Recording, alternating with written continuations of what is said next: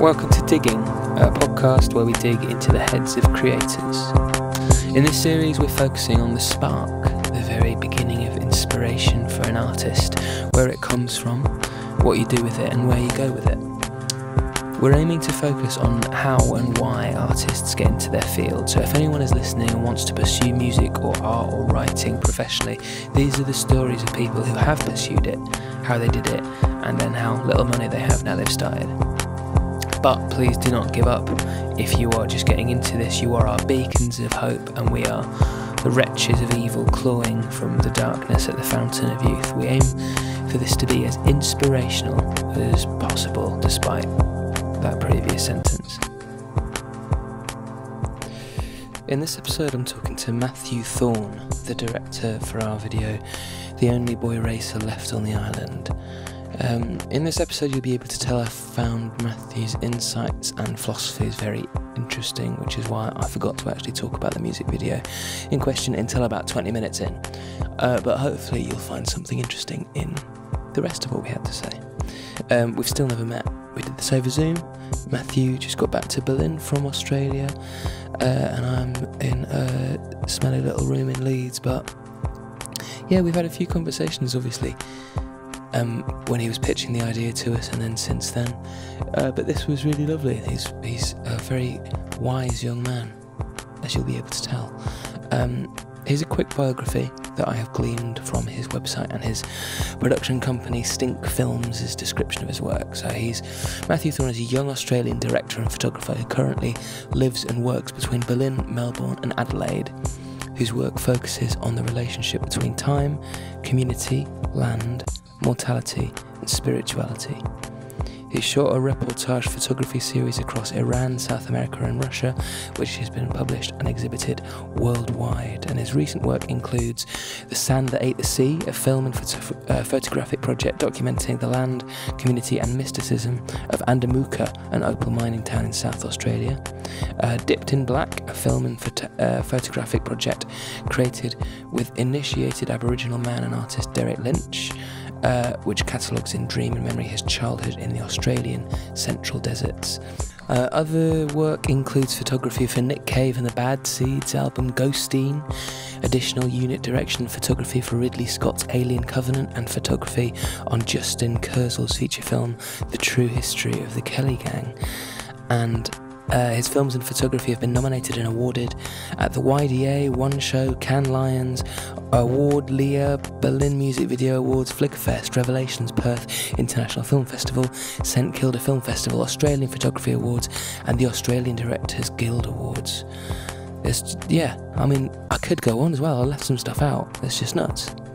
It was a pleasure talking to him about creating and identity within the work, especially as an Australian artist, and we touch on it, and I'm now more interested in that than I was before, which sounds pretty dumb of me, but he spoke about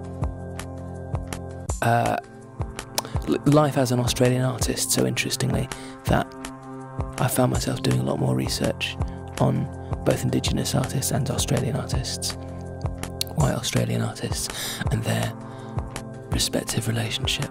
So yeah, I found this a very interesting chat. I hope you enjoy it. If anyone is listening to this podcast that we made, if anyone is listening and they might be underage, then please be aware that there are some naughty words. If you don't know them now, you will by the end. Well, one of the things I was going to ask actually is that the way that you just referred living to Berlin was like quite compact, right? There's quite a lot of you living in quite small, over a small area, a lot of people. But then you seem to concentrate when you're making stuff on quite rural, vast landscapes. Do you reckon there's a sort of a comparison between the two places, almost like you live in one and then you find escapism in the other? I think it's something to do with, like, I'm reading this great book. I think the best book you can read is a book that you read and you realize you should have read it 30 years ago or 10 years ago or something like this, And so I started reading this book, and it's called From the Deserts the Prophets Come, and it's about the creative spirit in Australia from 1770 to 1972. And it was basically this incredible work of part academia, part fiction that was created basically as a way to document and talk about what Australian art was and what Australian artists had done, you know, because that's something in Australia they don't really teach us. We spend a lot of time looking at Europe, which is understandable, you know, because the better art tends to be here in some ways, you know. That's why I'm also living here. But the book's really interesting because it talks a lot about how the best Australian artists tend to, you know, be born and grow up in their land, right? Then they leave and they go to Europe or America and they get kind of fertilized by this other form of thinking or other experience. And then they come back and they kind of transmute that into work about the land. And there's a lot of cautionary tales in the book about the artists that don't do this. So if you stay, you become very parochial and provincial. And if you leave and stay in Europe and try to become one of the Europeans, then also like it generally ends up with you being like a footnote in the book about Impressionism, you know? Right. Really, like it doesn't go so well, you know. You might make a living, but you know, it's not your place.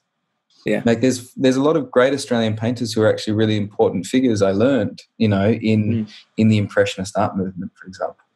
You know, and were contemporaries of Manet and Monet and that scene in Paris at the time, at the turn of the century. But you don't hear about them. So it makes a really strong intellectual argument for the role of the artist, you know, as someone who leaves and learns and returns in an Australian pilgrim. The pilgrim, yeah, which is true for lots of countries. It's not unique. It's a very colonial, you know, viewpoint, I think. But I was... but no, sorry, carry on. No, sorry, just to wrap it up, I guess it's like I think like that definitely made it something about like living in these urban spaces and in that art and life that Europe gives you, but then making work in Australia and that landscape is generally wide and open. Yeah. Yeah, Did that I answer was the watching question? it. Like a long way. and the rest, Right. man. Yeah, it answered about 7 more questions that I had. It was really like that was a strike of an answer. But I watched an interview with you and the composer for the short film you made. Yeah, look, which was really interesting on YouTube. And it was at one point you were talking about Australian identity and how how the identity doesn't not for the indigenous people of Australia, but for a large white portion of Australia, how it doesn't stretch back particularly far, and how culture is almost finding its feet. I think that was the expression that he used, which I found really interesting because do you find that the finding of feet culturally, this is going to be an abysmally worded question, by the way, the finding of feet culturally plays a part in your work and its Australianism? I mean, I think at the time, you know, when I said that, I think I probably hadn't done enough research about what that history of Australian art really was. Right. And I think if I could go back in time and talk to that version of me, I would probably say, read these books. But it's interesting because I think what I'm learning is that the Australian culture is actually very disappointingly recursive. So it feels like for some reason in our kind of colonial shame, we get about 30 years into a really good idea and a really good process. And then it's not even to say that we go backwards. We just decide for some reason to erase the last 30 years and pretend that there isn't anything. Yeah. And so, and it becomes it's very modern always, right? Because you're wedded to the spirit of the times. So the struggle, I think, in Australia is to actually identify not just with that rather short colonial history, because there is great depth in it, even though it's quite short, but is actually to also, you know, challenge ourselves to communicate with and learn from and identify with, you know, the history that came before that, which is the Indigenous history. And that can only really be done in authentic interaction and communication with that community. And that's, you know, a journey for sure, because you're a colonizer. But I think somewhere at the end of that is like, you know, where the boots hit the ground, you know, which is like, okay, we had a time before, you know, 60,000 years of history that belonged to Indigenous Australian community. And the land, of course, still belongs to them. But then we had this colonial period, which has its own identity and history, and while often dark and bleak and rather unethical, to put it lightly, is still a history, And now we have a time that comes next, which is a time about ideally what we can maybe make together, because we're there, Yeah. And I think that's interesting for me in the work, to talk about how cursed white Australia is, literally also, and to talk about, how we're basically in many ways an amazing country, but also in many ways really screwing up the golden basket, like lots of money, lots of resources, lots of opportunity, lots of peace, relative monoculture, for better or worse. These things tend to make a country rather rich, and we're rich, but in the dirty, cheap, and easy way. I'm interested in us being rich in a more contiguous way, and in a way that's paying into generations to come. Yeah. Right. Yeah. And part of that, I think you did. I think you achieved that as well. I think that the way that you seem to follow these themes in your work is by portraying these like incredible landscapes, at times untouched. But then, as well as focusing on the people within them, you get to sort of your camera reacts to the boundary between the two things, which I find really interesting. That's where I get this. You get an almost hyper-realistic version of the identity happening in front of you, because you'd have, for example, long shots of people's faces, and their face would tell a story in and of itself, and then the background to that is this beautiful desert. It's a place that I've never seen before, but they exist on Earth, but they couldn't be anywhere else in the world. And I think it's the combination of those things. There's a very human face, if that makes sense, at the front of the frame, and it's decorated by this untouched landscape around it, and it's like the person is sort of like intrinsically within this. Exactly. I think that's the thing. Right. It's interesting. Like, it's a very, indigenous notion, not to all community, but to certain communities, indigenous communities in Australia, which is like that the land works on the people. The people don't work on the land. There's a very modern, contemporary, neo-colonial notion of what we do in the world, which we witness, which is that we're destroying it. We work on the land. But I think there's something particularly about that Australian land that is the opposite of this. You can build as many mines as you want. You can, have as many airports and shipping tankers and beautiful little houses with picket fences. But at the end of the day, the land is working on you. And that's kind of, I think, what I hope is in some of that way, that people seem to be growing out of the ground rather than, planting themselves in it. Yeah. That's a beautiful way to put it. The another question I was going to ask is, I guess related to all of this, is recurring themes to be on familiarity and family and routine. I've written, as in that's the sense that I get, that when you're watching a camera, it almost feels like in a documentary style. Do these themes appear to you, and are they important if they do? I think family is at the root of probably some of the art that I love the most. Like, one of my favorite film directors is a guy called Yoshihiro Ozu, which I'm sure I'm pronouncing terribly, but like my Japanese forgiven, don't worry, non-existent. I've done much worse. but he does the most incredible films, and they're really just seated around what family interaction is and what family is and what that means to us, and how family builds people and builds the world, right? And I think also part of that became quite interesting is like, look, when suffering and things that are hard and are traumatic happen in your life, they should, I think, end up in your art. And so, like, when I was like 22, my father passed away, and very like unexpectedly. And I think like that experience really galvanized into my life this notion of like, when you don't have something in your space that you've had, you realize what it left behind that isn't there, And so I think it gave me a certain feeling about what I was missing, or what I had missed, or what I'd taken for granted, and how that was shaping me. And I think that's a really important part of family as well. So it's not something that I set out to do at all. you know. I just think it just is happening. Yeah. Is there any so in portraying grief or these very emotional circumstances in which anyone can find themselves, griefs and traumas and things like that, is there any reservation in the way that you create, or are you always trying to go sort of full-fledged into this idea and incorporate yourself entirely within the grief and then the art? Oh man, that's a very dangerous thing. Yeah. Right? No, I don't know. You know, if you'd asked me a couple of years ago, I would have been like, absolutely, see you at the end of the fucking hole. You know, like, but I don't know if that's true anymore.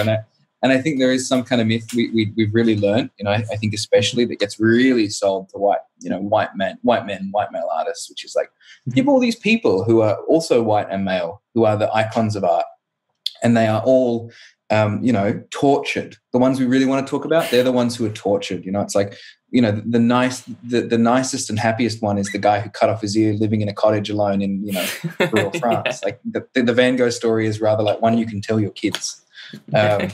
Whereas I think, and that's true whether you're talking about Pollock or whoever, you know, like there's this notion that you have to destroy yourself. You know, Hemingway destroys himself, you know, as a writer. You know, and I'm pointing to rather misogynist male figures, but, you know, like they were the figures that came into my life when I was a young man and I wanted to be an artist. They were the people, the people I was pointed to. And I don't know that that's true, actually. I think some kind of observational distance is rather important, maybe. Also, just so you survive. You know, I've watched a lot of really amazing artists and film directors get beaten down by the work that they're doing, you know, and like really psychologically screwed with, and actors too. And I actually really think there's something very safe in not doing that. Like I would encourage an actor who I worked with to not try and do it method. Maybe do your research method, sure, you know, like live in the town, learn how people really are, whatever. But it's dangerous to try and go on that journey so internally, you know? Yeah, definitely. A big pop reference to that is that Jim and Andy film. Did you see that on Netflix? And The Great Beyond, yeah. Yeah, becomes Andy Kaufman. I found that a fascinating film. I mean, it's amazing, you know, and it is fascinating, you know, and what he's going through is really interesting. I wonder how much of it is dramatized for the film. Yeah, same. You know, like, exactly. But even then, that just for me adds that other little element. Yeah, but I've always loved that sort of. I think you're right. A mixture where you don't really know. Like when you do your music, like what is the experience for you? Do you feel like you? I think you're right. I think there has to be a sort of separation between the narrative voice, I guess, the voice that uses the I within the song, and the actual experiences that you've experienced. Otherwise, it essentially becomes a diary on paper, and I think people would not listen to you recite your diary. People want to hear your story, if that makes sense. But then, obviously, I think there's some incredibly beautiful songs that are born out of entirely real events. Like I'm a big fan of Sun Kill Moon, who writes, you know, just it feels like it's literally pouring out of his mouth. As in, there doesn't really seem to be a particular barrier between him and the whoever is supposedly singing the song. And I've always found that really interesting. But I think you're right. I think we enjoy the artist as a separate character as much as we enjoy both the artist as a human being and the narrative voice. There's almost like three people at play. You know, it's the holy trinity of listening or enjoying a piece. You know. Yeah, definitely. And I think this notion as well of like the artist identity as art is also very wrapped up in a consumerism. You know, like because it's like, you know, I don't know nearly enough about it, but you know, when I talk to my friends who do have some kind of foot in the fine art world, especially at like a level where, you know, you're at Art Basel and these kind of things and, you know, showing work, the question of what can be assessed by most people who buy art, you know, especially even some, I guess in some ways in institutions, about what is good art or what is important or what will be important is kind of an unquantifiable thing. But what you can quantify is a story. You can feel a story. You can talk to a story. You can place yourself in a story. And so, you know, the reality is that the story of the artist is as important, if not more important, than the work. 100%. Yeah. I think that's becoming ever more true as well. I don't know if I agree with it, by the way. You know, like exactly. It's just, yeah. But even just from a very consumerist point of view, from a very capitalist point of view, the way that we were informed a few years ago that the music industry was essentially going to go in a direction that meant the artist was going to come first. The artist is going to come before the song. And I don't think I knew what that meant when I was told that. And then the more that you look at things like Spotify and Apple Music, where you'll go on the sort of homepage of these places and the first thing that you see is a face. It's rarely, there's rarely music playing. You'll see a face, which you'll link to music, but then of course there's links to social medias, and then you have to present. A lot of these artists will have to present themselves on platforms like Instagram and TikTok and things. And as soon as you get a glimpse into these people's lives, you're a little more hooked. And you're right, you do care a little more about their stories, and to some extent a little more about their story than the songs that they're writing about these particular stories, or the way that they deviate from those particular stories. And then people will make up their own versions of these people's stories, and then. Yeah, I just find that a really interesting spiral into the way that people, especially in the music industry, seem to be receiving their favourite artists these days. How do you feel about country music?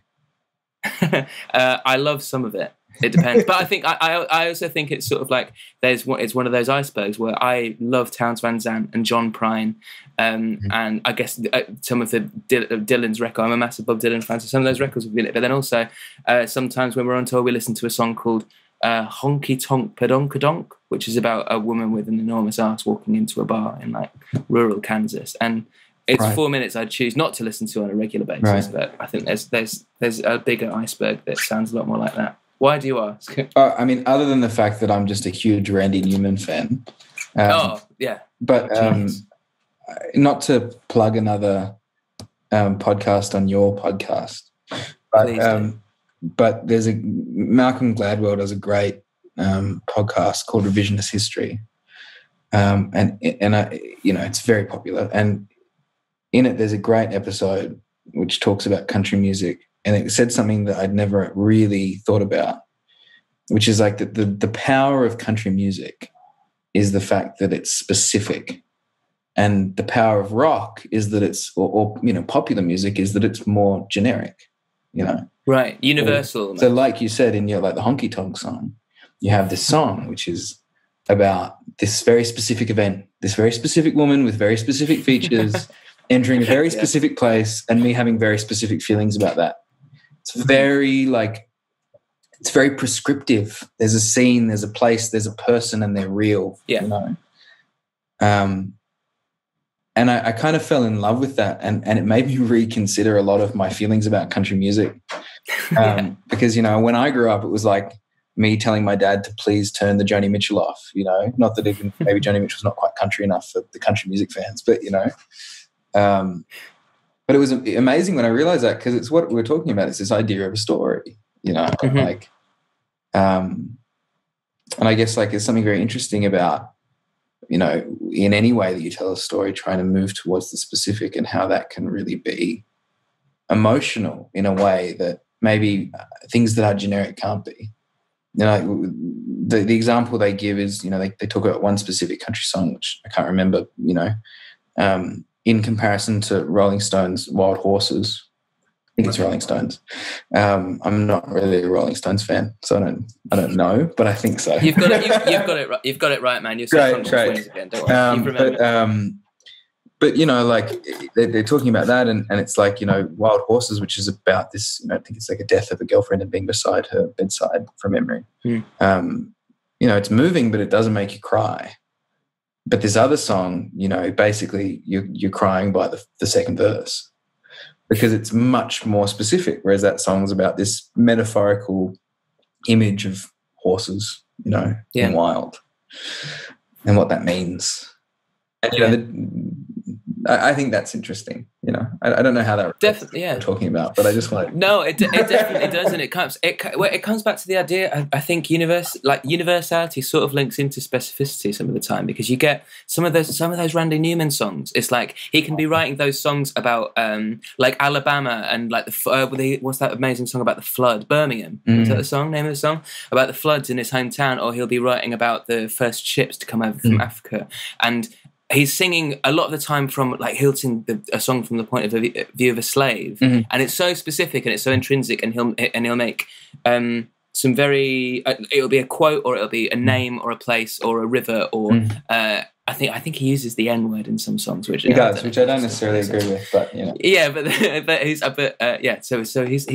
utilizing these storytelling techniques. People. Yeah, exactly. But then it feels like in him telling the story in this way, you zoom out, you get this like overarching, generalizing view of his views on mankind, on love, on peace, on happiness. And I'm not saying that you could replace any of his lyrics with some more generic Rolling Stones lyrics, but it does sort of, like, in its specificity, it immediately makes you think of these universal themes. It makes you think of love and freedom and respect and short people and, you know, whatever Randy Newman decides to sing about that day. And I think the great artists do that. Dylan and Cohen do it, and Joni Mitchell does it. And then I think filmmakers can focus on it as well. When you think David Lynch is being particularly strange in a film, I think a lot of the time you sort of like, you stand back and you witness it, and you experience it in a different light, and it's about love, or it's about brotherhood, or it's about, you know, your relationship to your dad and stuff like that. And it's that's why I always find sort of like, if someone's focusing on something, they're focusing on it not necessarily for a reason, but it's nice to at least think of one yourself. Yeah, and I mean, look, you know, to work it all back into our conversation about that music video, I guess, like, the best part about it was, you know, you submit a lot of pictures as a director, and you try to put your specific feelings and heart into it. And then inevitably, and, you know, not by anyone's fault, just because of the machine and all the things, you know, things tend to get pulled out of that specificity very quickly, and they move into generalization. You know, and part of that is practical about what you can do, and part of that is also just about there being many cooks in the kitchen. And it was really lovely on this one, you know, that, like, I remember we had that first phone call in, like, probably November or something now, and it was like, I was really waiting for you guys to go, like, you know, we love the pitch, we just, you know, we're from the UK, you know. And, like, and I think there was an option at one point, because you were saying, I think you have relations from Wales, right? My family's from Wales, yeah, because we were talking, because my dad's side of the family are also from South Wales, and we're like, that would be kind of dope, because you know, there's all these sort of like rural landscapes, and it could look sick, and there's these, but at the same time, I'm glad we stuck with it, man. You don't, and your familiarity with those places, I think, lent itself to the final product, right? I mean, yeah, it was like, I mean, they were all places from, like, my childhood and my father's childhood, you know. Yeah, and, like, that's really where I grew up, and weirdly also, like, the first feature film I worked on, which was a film called Snowtown, was also shot in that community. It's a fantastic film. If you haven't seen it, you should definitely go see it. I think you have told me to watch this before, and I do need to watch it. Not having put it on the real list. Like, take it off the list and put it on the actual list. You know? Like, okay, actual list. Right, okay, it's going on. It's going on, man. But are you watching? Okay, it's going on. Like, whatever you were going to watch on Netflix tonight, just, like, don't do that. Put down the cooking show. I've cleared my latest binge watching. So yeah, it's on the list. Perfect. But, you know, so the director of that, Justin Cazell, is a, you know, really, really incredible director, and you know, and I was also spending a lot of time in that area, you know, when I was on that film. And it, you know, that there's just, like, I think, like, you know, there's this really shitty truism that you get told all the time, especially if you went to any kind of film school or whatever, you know, where they're like, write from what you know, and you want to be like, screw you, you know, I can write whatever the hell I goddamn please, right? And they're wrong. They're wrong in some way, you know, like, imagination and you know, writing about what you know can often be rather hindering. But I think there's, like, something to be said for, like, writing from what you know. Oh, definitely. So, like, these things that are, you know, like I really love this music video. I really do. And I don't like often a lot of the stuff that I make, you know, as a lot of people, right? But I love it because it feels really genuinely connected to that family, to Jaden and you know, and Nathan and Skylar, who are real people and are a real family. Yeah. And feels very connected to that community, you know. Yeah. And I think that comes from, you know, not necessarily writing about what you know. Like I didn't really grow up in Deveron Park, you know, but I did grow up in this kind of lost northern suburbs of Adelaide. And I think lots of the pieces of the toxic masculinity that exist there, lots of the pieces of the, you know, socioeconomic situation and that kind of, we call it like the Aussie battler, which is actually rather, I would say, like a term of endearment, you know, like there's a lot of working man's wisdom in Australia, like everywhere. But all of that, you know, is all through there. So, yeah, it was nice to do in that way. So thank you for letting me go and do it. Oh, no, really, our pleasure. No, really, it's one of our favourite things we've ever been able to put our name to, don't worry. But so talking about Jaden and his family, how did you meet those guys? You know, it's so funny, and like it was the opposite of how I would normally as a director be like, this is how we'll meet them. So I spent like a long time door knocking, flyering suburbs, hanging out in shopping centres, which was like how I talked about how we do it. And that's, you know, normally how you get great real people cast. And while I was doing this, my really amazing producer, Christiana, she was like, look, you know, I have a bit of a casting background. I think this is a great approach and we'll meet amazing people. And we did, you know, and some of the people that ended up in the film were from that. But I'm just going to put a call out to some casting people and just see what happens, you know. And in my head I was like, that's great, like thank you so much, but also like, oh God, let's not go down this you know, stairway to hell where basically, you know, you end up with the stage kids and all of this stuff, right? Because also there's, you know, there's not a lot of money, right? Yeah. And just for some reason someone emailed the right person and some agent sent Jaden in, you know, and his dad. So he actually came from the traditional boring casting call. Oh, wow. Yeah. And he's, you know, he's an actor, you know. I mean, he's not trained, you know, but like he's done stage performance and he's really experienced. Yeah, that's it. But there's a bond between those guys. It's just magic how that came about. It's like I get his dad's not a trained actor, right? No, but he could be, you know, like that's the thing. And there's this guy. They're a captivating family, and there's this bond between all of them that I don't think could have been caught necessarily by everyone, and couldn't have been. You can't just immediately judge, but the way that you manage to sort of like delve into their lives, you see these connections, you see these strands between them, and it's so vital to the music that it makes it such an interesting watch. How did you find? How long did you spend with them? I mean, it was actually really short. So normally when I do stuff like in a community, I mean, I guess it was helped by the fact that I am an Adelaide boy, but normally you take weeks, if not months, you know. But just because of the nature of this, I think we had I had 10 days. I got on a plane from Berlin. I flew to, or maybe 15 or something, you know, but like flew to Australia, got off the plane, had a day of adjusting the jet lag. I went street casting for 2 days and door knocking. Then the producer turned up and we did a proper casting. And then we hung out for a couple of days, just at the local skate park and whatever else, you know, and at their house, and just chatted and went to the pub a bunch and had a bunch of beers. Nice. But really it was like 2 days of, you know, then, you know, writing the script with them. And then we shot it, and we shot for, I think, 3 days or maybe 4. Yeah. How did you find the script writing came together with those guys?